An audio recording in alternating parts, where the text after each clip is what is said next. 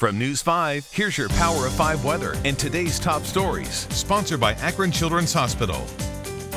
I'm Power 5 meteorologist Ramisha Shade. I hope you're having a wonderful day. It's going to be a chilly one for April out there today. Highs only around 42 degrees for Cleveland. Mix of clouds and sun. I can't rule out a few snowflakes, maybe a few sprinkles, but the main event holds off until tomorrow, especially during the morning. Widespread snow falling for much of the area, and some of that snow will likely accumulate. In fact, through Friday, 1 to 3 inches of snow, a good bet for Cleveland, maybe up to 2 to 4 inches.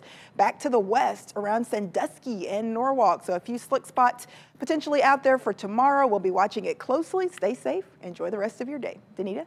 Thank you, Ramisha. And here are your top stories. Another 5.2 million workers filed for jobless benefits across the country last week, bringing the total number to 22 million in the last 4 weeks. That's roughly 13.5% of the workforce. Here in Ohio, more than 158,000 new claims were filed last week, bringing the total to 855,000 in the past month. Both the federal and state government are working on a plan to restart the economy while still slowing the spread of COVID-19.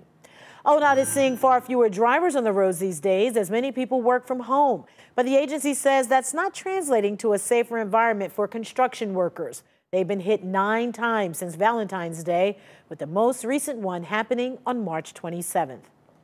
Tomorrow you can get a hot meal at the Akron Zoo. Lock 15 Brewing Company and Riley Hotel Group have teamed up to serve drive-through meals, and all you have to do is show up at the Akron Zoo parking lot between 1 and 3 tomorrow afternoon. It's first come, first served, and meals will be available in servings of 4. We'll have another update for you later tonight. Until then, check the News 5 app for the latest stories. Sponsored by Akron Children's Hospital.